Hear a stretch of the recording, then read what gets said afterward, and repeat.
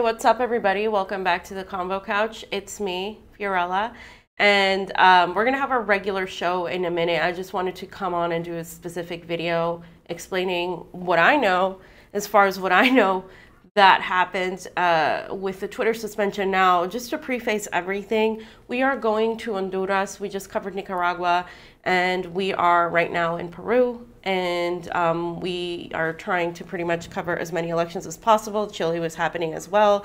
Venezuela elections just happened this past week. So we've been in contact with a lot of the election observers and a lot of the journalists that we were with in Nicaragua, and we decided to come and we decided to go and cover Honduras because it's an extremely important election with the wife of Manuel Zelaya, who was removed via coup in 2009. And that was during Obama's presidency, and his wife is now running for the presidency in a very tumultuous country. We have been getting word of many journalists and many election observers being held up in immigration or turned back. So that is one of the things we're anticipating. We're trying to figure out how that's going to work. So, you know, I tweeted out our fundraiser, which is extremely important, and I think it should be more than ever, specifically because when Twitter suspends an account like mine, it suspends a lot of our work that we do here. It's not just like about me, it's about, you know, the Convo Couch and the team as a whole.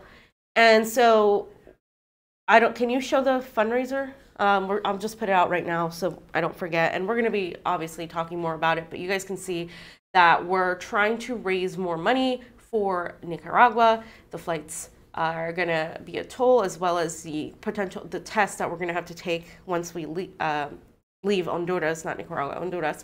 And we're, you know, also going to be losing out on live streaming like we normally do on our shows, because we'll be on the ground and the internet situation is not necessarily where it should be. So one thing I do ask is that all of you share the stream. Again, my account was taken down, so I can't really share it with the same amount of people that I had before. So if you can share the YouTube link and, of course, the Rokfin link as well. And, you know, it's crazy that this happened right before we're headed to Honduras. Now, I do want to also say that I did share a tweet of what's happening in Australia, but that was one of the Australian officials noting what they were doing. So it was like a government official video that I shared, and that is all I have done. I haven't said anything remotely controversial recently. There are accounts that are far more controversial than mine that are still up. I mean, I think, I don't know. I mean, I guess, I don't know. But that's up for subjective determination. But yeah, I just don't understand exactly why. So when this morning my phone was blowing up, and all of a sudden, you know, I look up and I'm like, oh my gosh, like my account is suspended. And so I'm thinking that I log into Twitter, they should tell me. They didn't tell me anything. It doesn't say any reason. It doesn't say your account has been restricted. It doesn't say you made a tweet that was, you know, didn't follow our Twitter rules, etc. And I have never been suspended or limited or any of that on Twitter.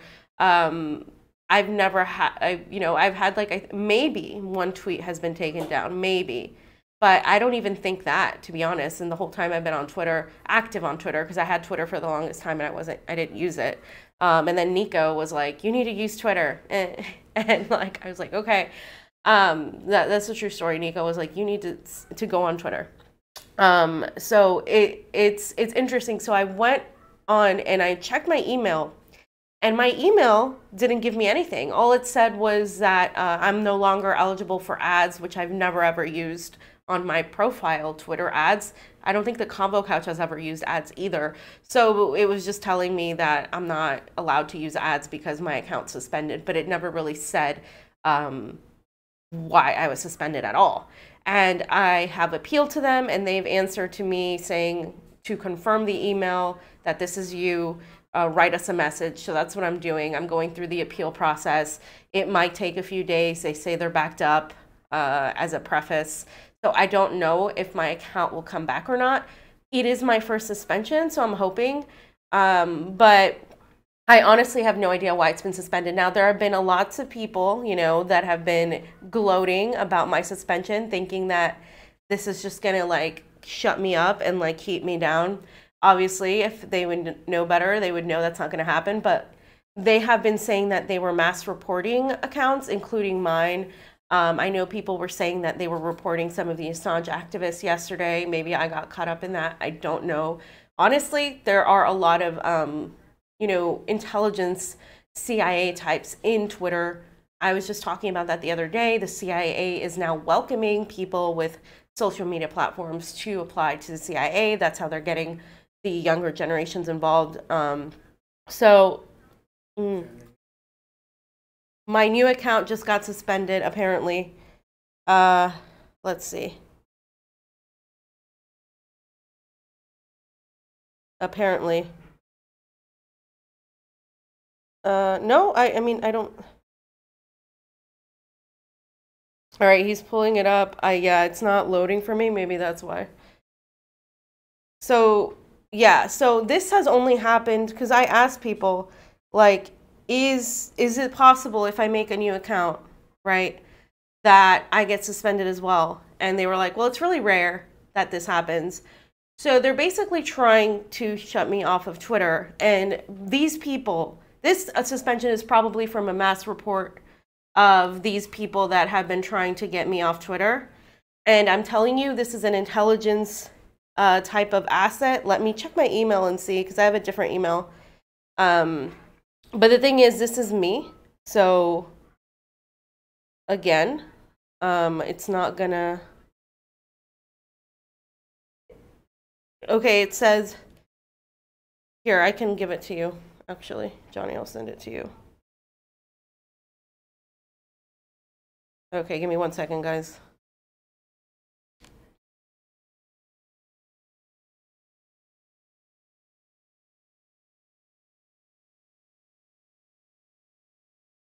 Okay, and I am going to appeal it as soon as I get a chance.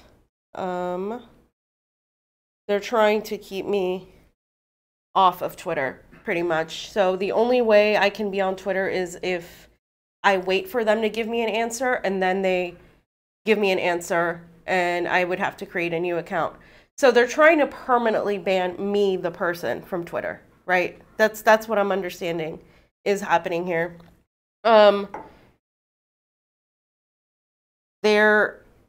me see. I'm gonna go on. Well, I'm logged out of the Convo Couch, so.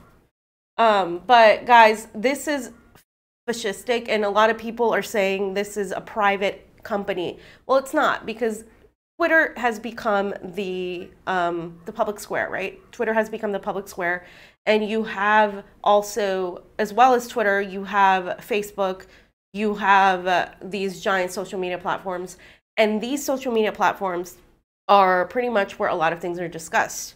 And if somebody bans you from that, they're silencing your voice, right? And I mean, in that aspect, I think it becomes extremely fascistic, because a lot of the reporting that I'm going to do and stuff isn't going to be seen now on that account. So make sure to be following the Convo Couch Twitter account that is specifically news related. Now, they're saying I'm evading a suspension, which, I mean, I guess but they haven't given me an answer. So why would I not be allowed to create a new Twitter account? That doesn't make any sense to me. So if you guys know of any way to get in touch with anybody on Twitter, literally like anybody that works for Twitter, anybody that, you know, has a connection to Twitter, I've heard that they're kind of responding to that, but oh, this is from last time. Okay, so we're going to be talking about the Ahmaud Arbery case and stuff in the next show, but I just wanted to tell you guys what happened. And I mean, I was already at like 13,000+ followers on Twitter, but the thing is, I don't know if they think like this is me. I don't know. I mean, I can try to create another account. They're probably going to take it down, but I honestly, they haven't given me a response to my initial assessment, so I don't know what to do. And I'm not going to stay silent, so I'm probably going to continue fighting this. And the reason they even noticed is because people are reporting my account.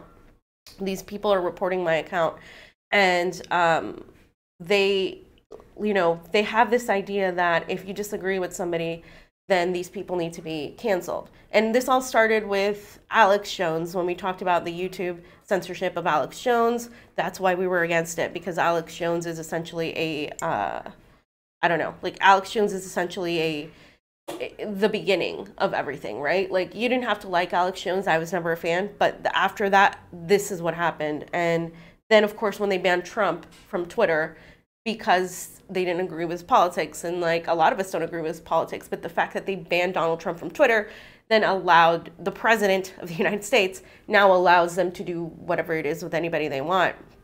And so we've come to this point at the left, which is what I wanted to talk about, is that people on the left have lost their mind. They've absolutely lost their shit. They think that the right side of justice is canceling people or segregating people at this point, right? With what's happening in Australia, which is a fact, that they're taking people and moving them into these camps where they have to be. And most of those people are indigenous to Australia, the Aborigines. And I mean, does nobody have a problem with that? Why is nobody like freaking out about that? I think that's absolute fascism right now. And what's happening is that the corporate sphere that owns Twitter is involved, of course, in big tech. It's involved in intelligence apparatus. It's involved in all of these. It's got its tentacles extended to all these facets. So it doesn't act like a tiny private company like say we are, right? Like, we're a private company. We're not that powerful. If we were a corporation that has interests and dealings with the government, that's the definition of fascism. That's not, a free private company. And it's weird because these communists, they say that they're communists, and these socialists, they argue against corporations. But when the corporation silences somebody they dislike, then they cheer for it, which to me is one of the most hypocritical aspects of everything that I've seen. And the left in America isn't the left. I don't know what to call it. And at this point, it doesn't matter, because the left-right paradigm at this point is irrelevant, I think, right? We had Steve's rant the other day up, and it's really relevant to today, because Steve was talking about how, right now the left and right, it doesn't exist, because there's them and there's us, and that's where we're at. A lot of people they're not there yet right now. They're like still thinking in terms of left and right. And look, are there differences between the left and the right? Obviously there are differences. Nobody's denying that.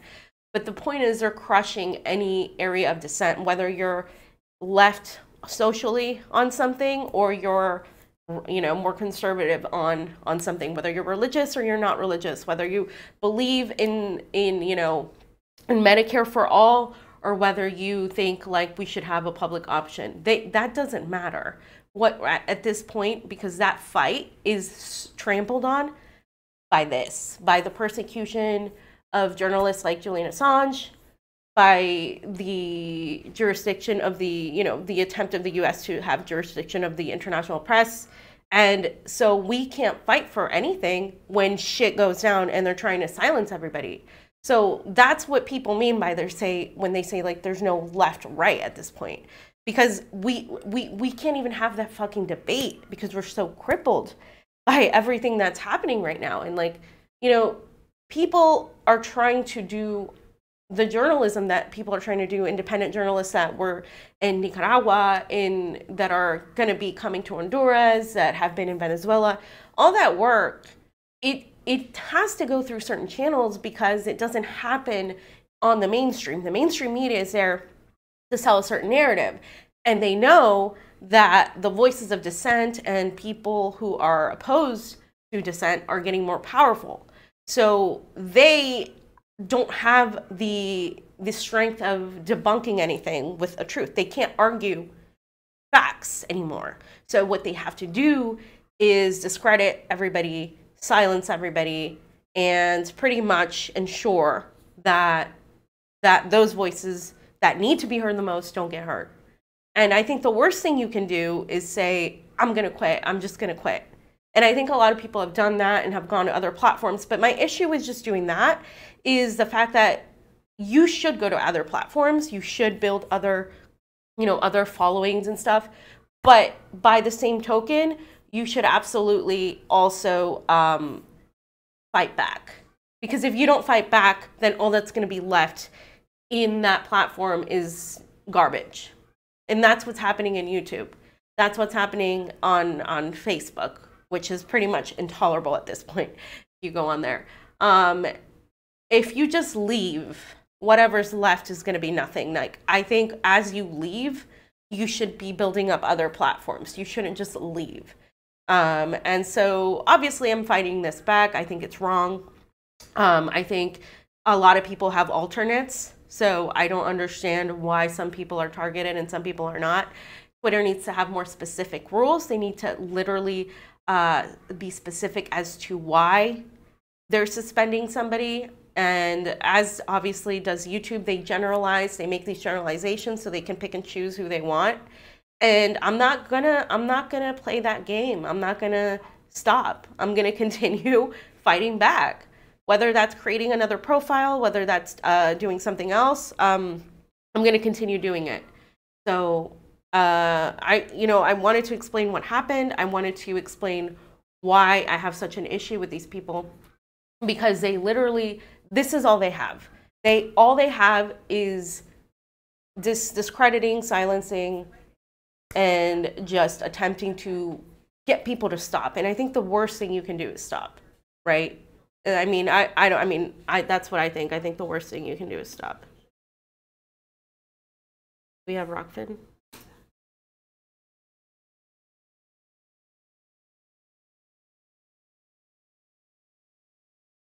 Huh? Oh. Great.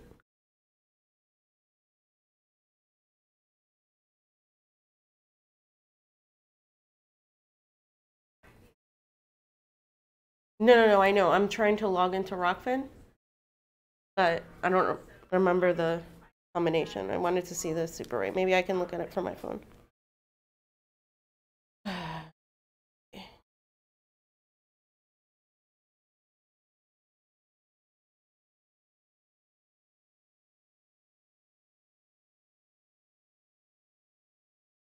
All right, so thank you to Roar Media for the Super Ray contribution. They said, really missing our feed, Jonny and Pasta here. We love you guys. Please stay safe.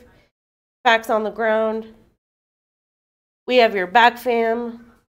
Love you guys. Nice show yesterday. Stonewall Jackson, thank you.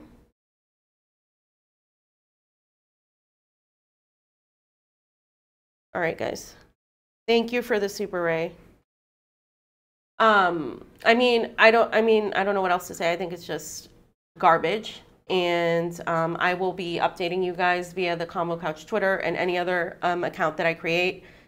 If I don't know if making another account, if I should wait. I'm probably going to wait at least a day until I make another account. But if I do make another account, I will update you guys. Most of our coverage is probably going to be on YouTube and on the Convo Couch Twitter. So we'll be updating you guys via that. But I definitely plan on fighting back and figuring this out.